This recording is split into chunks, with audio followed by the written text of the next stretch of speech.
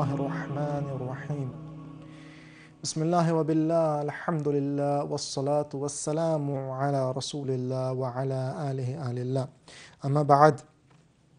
Dear viewers, Wassalamu alaikum wa rahmatullahi wa barakatuh. I'd like to welcome you back to this 7th episode on Risalatul Huquq, in which we have been discussing the rights of human beings and the rights of the Creator and the rights of the nafs. We have so far been using the Risalatul Huquq of Imam Al Sajjad salawatullah wa salamu alayhi to discuss primarily the meaning of the concept of rights in Islam. Then we moved to discuss the concept of the concept of the rights of Allah subhanahu wa ta'ala, the greatest right of Allah and what it entails.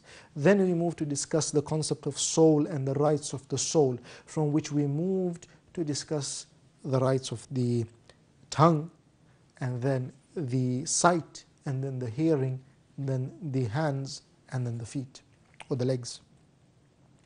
Today we would like to discuss two rights of the faculties, or in our example of the computer we would say of the applications.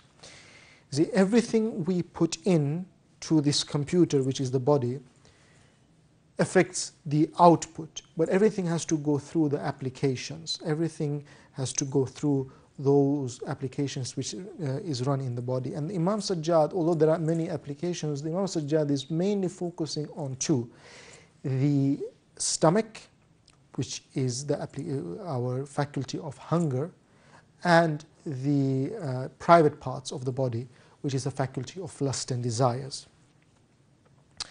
These two faculties have a great importance in how we make our decisions and how far or close we are to Allah subhanahu wa ta'ala. For example, Rasulullah sallallahu alayhi wa alihi wa sallam says that I fear ثلاث أخافهن على أمتي. I fear three things من بعد, for my ummah, after myself. الضلالة بعد المعرفة والمضلات الفتن وشهوة البطن والفرج. Three things I fear for my ummah after me. It is misguidance after knowledge, misleading temptations, and the lust of the stomach and the private parts. And Imam Baqir salawatullah wa salamu alayhi says, ما من عبادة أفضل عند الله من عفة بطن وفرج. There is no ibadah done of Allah subhanahu wa ta'ala which is greater than the purity of the button of the stomach and the farj, the private parts. So we see the importance given in Islam to these both concept, to these both faculties, the faculty of hunger and the faculty of desire. Now these faculties are important for our survival. If we do not eat, we will not survive. If we do not eat, we will not be able to live for very long. And if we don't reproduce, then there will be no more human beings. Allah subhanahu wa ta'ala have given us these for a certain purpose, but they need to be controlled and used for that which is correct. Now we will discuss why some people look down upon the religious views on these things, but inshallah we'll come to that, especially that of desires. As for the Risalatul Huquq, Imam Sajjad says, وَأَمَّا حَقُّ بَطْنِكَ, as for the rights of your stomach, وَأَمَّا حَقُّ بَطْنِكَ فَأَنْ لَا تَجْعَلَهُ وِعَاءً لِقَلِيلٍ مِنَ الْحَرَامِ وَلَا كَثِيرٍ. It is that you do not make it a vessel, a container for neither little of haram nor much of it. وَأَن تَقْتَصِدَ لَهُ فِي الْحَلَالِ, and that you intend for it only that which is halal. Your determination should be that I will only eat that which is halal. وَلَا تُخْرِجَهُ مِنْ حَدِّ التَّقْوِيَّةِ إِلَى حَدِّ التَّهْوِينِ وَذَهَابِ الْمُرُوَّةِ, and that you do not exceed the bounds of strengthening to the extent of belittling your stomach. If you don't respect the boundaries of Allah, you will belittle your stomach to the point that you lose your muruwah. We will come back to this. وَضَبْتُهُ إِذَا هَمَّ الْجُوعِ وَالظَّمْعَ, and that you should restrain it whenever you are extremely hungry and thirsty. Why? For a shaba, being full, having the sense of being full, it will cause the person, if you overeat yourself, and if you overindulge yourself, it will lead the person who has overeaten and overdrunk, it will lead him to being sluggish, indolence, proudful, indigestion, and it will also drive away nobility and good deeds, and it will drive away your muruwa.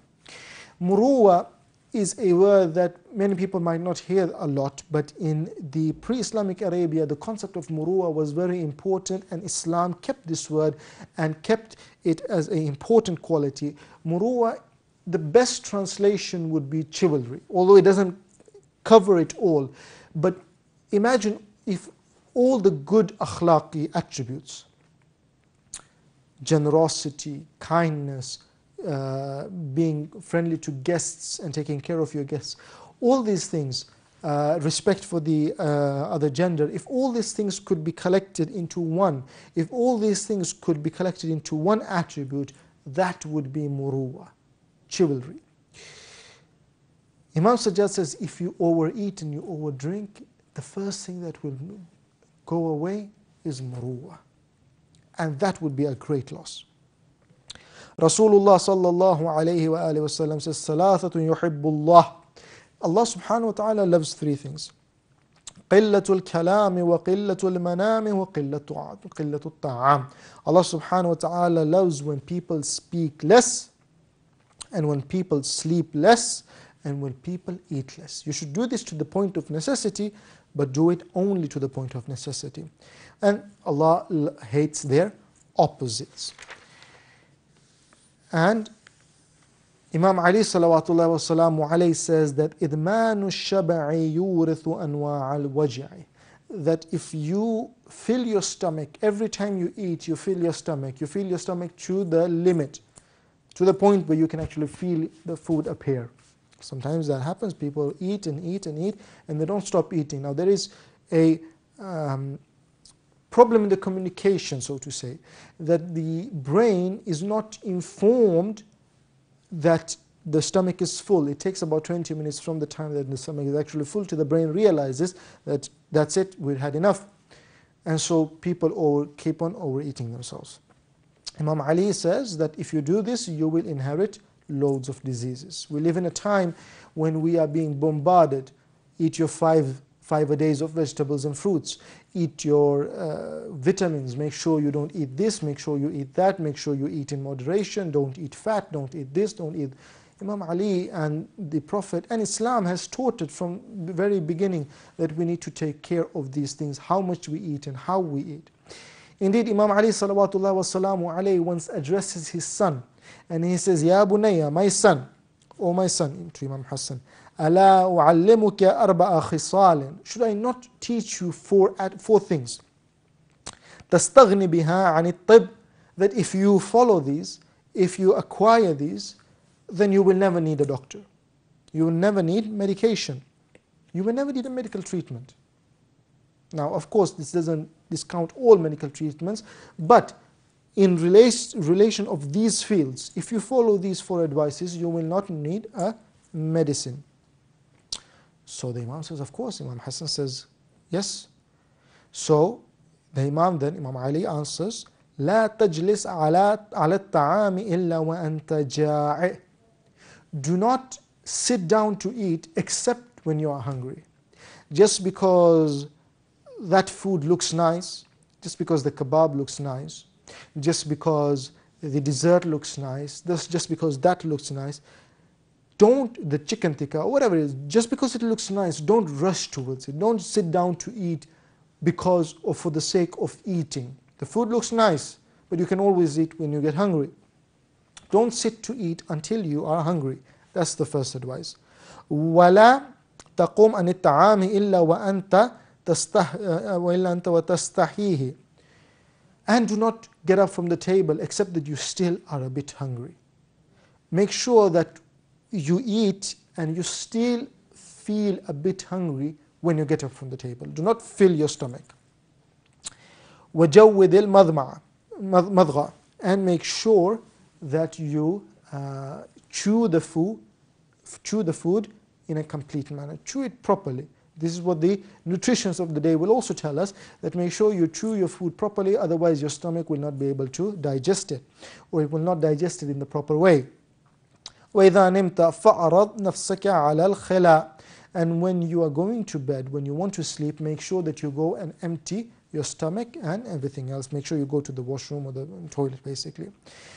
When you do this and you take these actions, then you will not need any medical treatment. This is the advice of Amirul Mu'mineen when it comes to the stomach and how to treat it.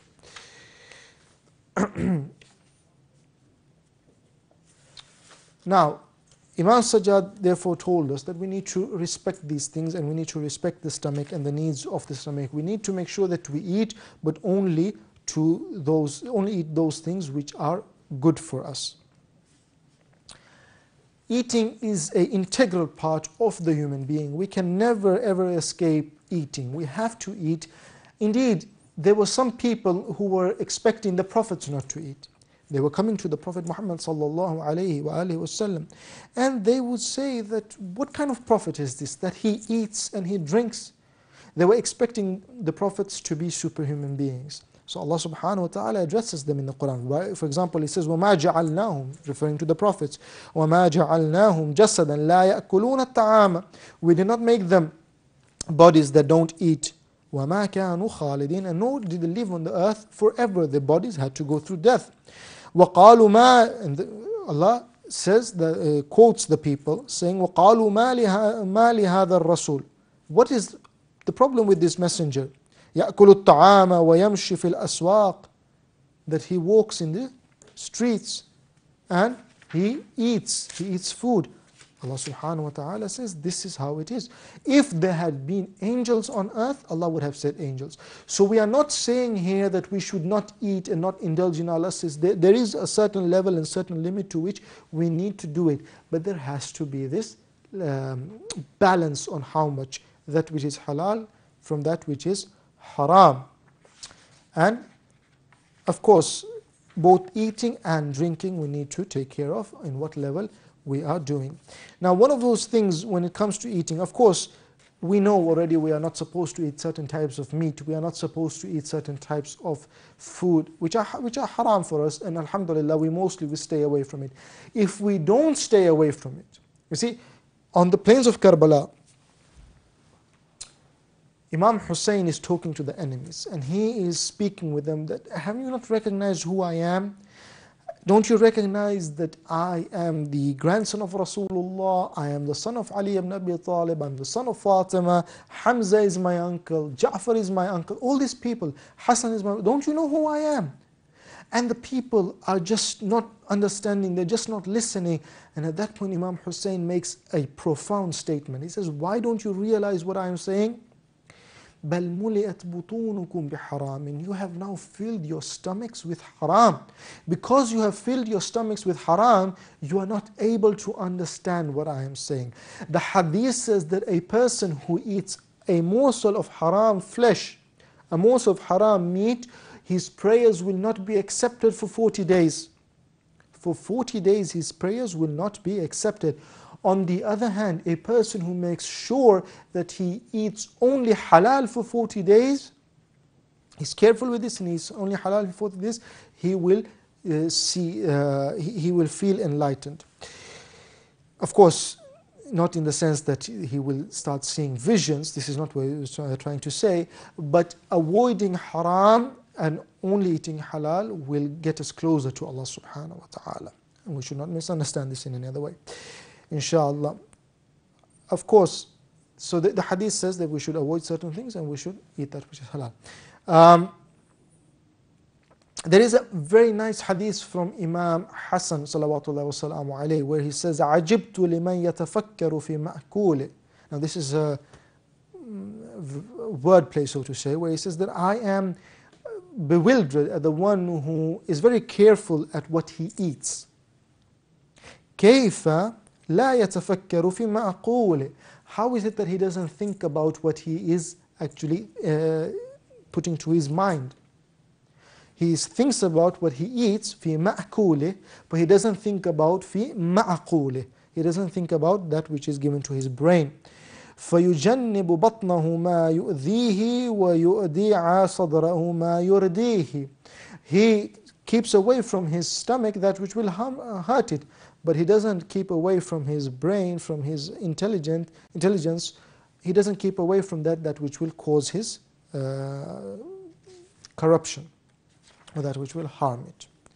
So we need to take care of this. We need to make sure that we eat, and that we eat in moderation. We need to make sure that we avoid that which is haram, and specifically, and I say this to my young brothers and sisters, specifically seeing the challenges of the West, seeing the challenges living in this part of the world, that great danger. And I remember in my days when I used to be young, inshallah I'm young still, but in those days when I used to be young and we used to have friends, one of those things which all our friends, we still have friends, but in the sense that some of the friends that would engage in those things which are not halal, they would never speak about doing that which, about indulging in drinking alcohol. Yet today we see that when we speak to the younger generation, they are not even ashamed about talking about alcohol. Alcohol is seen as something not necessarily evil. Alcohol is seen as something which is a part of life. Wherever we turn, wherever we go, alcohol is surrounding us, and we need to make sure one of the rights of the stomach is that we keep this danger away from us. How merciful is Allah subhanahu wa ta'ala that He forbade alcohol in such stern words in the Quran, that a Muslim in his right sense will never go close to it. He will stay away from it. And the hadith says that the one who buys it, the one who sells it, the one who produces it, the one who carries it, the one who drinks it, and many other categories around alcohol, all of them are cursed by Allah subhanahu wa ta'ala. So we should be very careful of staying away from alcohol. Beyond that, we should eat and drink that which is halal. Allah subhanahu wa ta'ala says, وَكُلُوا وَاشْرَبُوا وَلَا تُسْرِفُوا. Eat, drink, and don't go to excess. Keep things in their limits. The second thing we wanted to talk about before our time for today is finished is the rights of the private part. Allah subhanahu wa ta'ala has taught us Muslims that the private parts has certain rights, and that we need to make sure that we are chaste and keep our private parts chaste. Imam Sajjad, explaining this, says, وَأَمَّا حَقُّ فَرْجِكَ. As for the rights of your private part, it is فَحِفْظُهُ مِمَّا لَا يَحِلُّ لَكَ. It is that you keep it safe, it is that you keep it protected from that which is not halal for it. وَالْإِسْتِعَانَةُ عَلَيْهِ بِغَضِّ الْبَصَرِ. And that you help it by lowering the gaze. We already spoken about lowering the gaze, but that you help it by it. فَإِنَّهُ مِنْ أَعْوَنِ الْأَعْوَانِ. It is the greatest of the help. If you want to help your private parts, the greatest help is that you lower your gaze. وَكَثْرَةُ ذِكْرِ الْمَوْتِ. And that you remember maut a lot, that you remember death a lot. Because by remembering death, you are making sure that you remember that ultimate day when you will stand responsible. وَتَحَدُّدِ لِنَفْسِكَ بِاللَّهِ وَتَخْوِيفِ لَهَا بِهِ. And that you threaten yourself with God, that you make threats to yourself, that remember Allah's punishment, and that you make yourself fear Allah. And that you maintain your decency and receive Allah's help in doing so. Now, our sexual desires is a part of the gifts of Allah subhanahu wa ta'ala that He has given to us, and we need to make sure that we use them in the way of Allah subhanahu wa ta'ala. In the societies sometimes that we live in the West, we live in societies where the prevailing religion or ideologies for many, many centuries had a very negative view on sex and sexuality. And therefore, the natural desires and inclinations of man and human beings, man and women, were suppressed and oppressed, whereas Islam has a very balanced view. Now, when we look at the West, we find that it has gone from this suppressed and oppressed view on sexuality to go to the total opposite, where everything has been made available.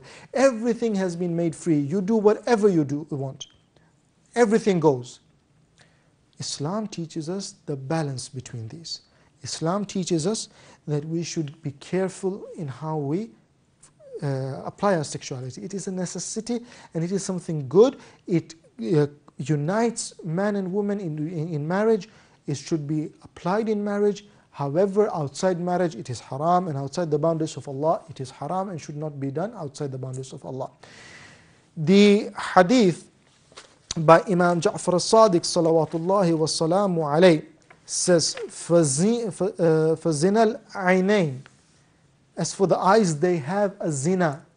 Zina means those immoral, indecent acts between two human beings. It says the zina of the eyes is the view which is haram, is the sight, is the look which is haram. To look at a woman or a man which is haram for you to look at, this is the zina of the eyes.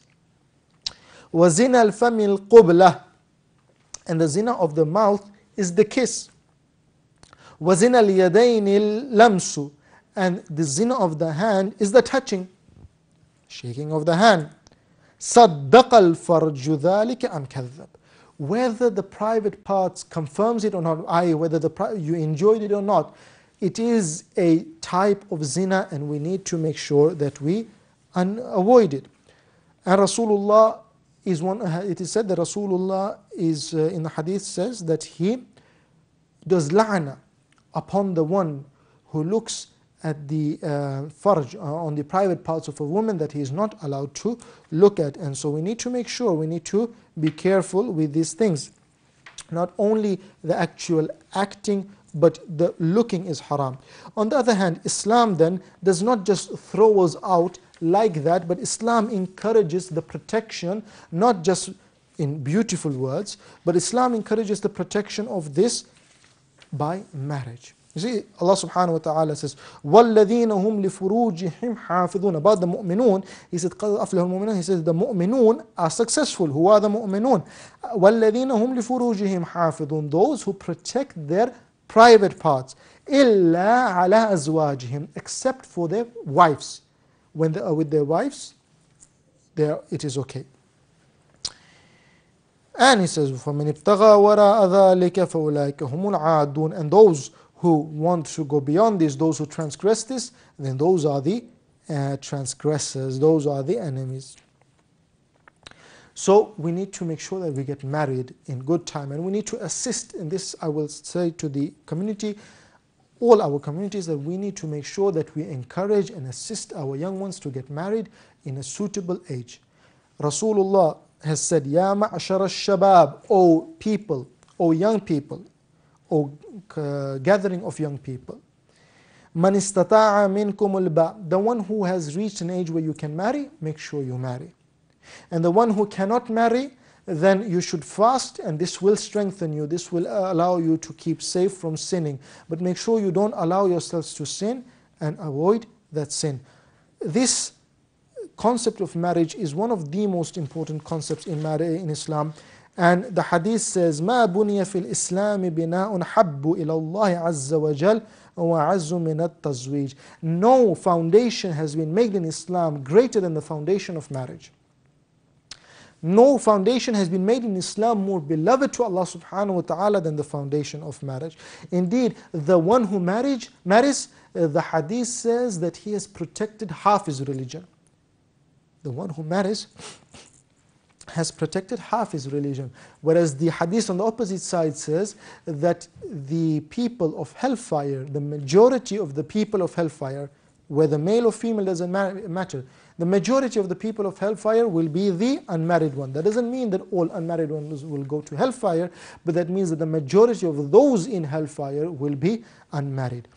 And the hadith says the one who wishes to meet his Lord in a state of purity, in a state of being purified, should do so with a partner. This is the importance of marriage. Of course, the earlier one gets married, the better. Not that you should get married as a child, but the hadith of the Prophet also says, مَا مِن شَابٍ تَزَوَّجَ فِي حَدَاثَةِ سِنِّهِ إِلَّا عَجَّ شَيْطَانُهُ وَيْلَا يَا وَيْلَا عَصَمَ مِنِّي ثُلْثَيْ دِينِ. A normal person who marries has protected half his religion, but a young person, a person who in the prime of his youth, not when he gets 30, but in the prime of his youth when he gets married, then his own shaitan, that shaitan which is behind him, cries out that this person has now protected 2/3 of his religion from me. Allah subhanahu wa ta'ala says in the Quran that he says that you should marry off. You should marry off the single ones of you. And don't worry about things like, of course, we need to be realistic, but we shouldn't concern ourselves too much with poverty and things like that, that they will get poor or so forth. يُغْنِهُمُ اللَّهُ مِنْ فَضْلِهِ. Allah subhanahu wa ta'ala will provide them. Of course, we need to assist in this matter. We need to be active in this matter. We need to be on the forefront. We cannot just stand behind and say that, Allah will provide. We need to work for our provision. But marriage has been highly, highly recommended. The best way to fulfill the rights of the private parts is to marry. And for the ones who helps in marriage, the hadith says that there is a shadow under the arsh of Allah subhanahu wa ta'ala on the day of judgment. And amongst the few people who will get the shadow, who will be able to stand beneath this shade, the one who will be able to stand beneath this shade is amongst them is the one who helps a mu'min and a mu'minah to get married.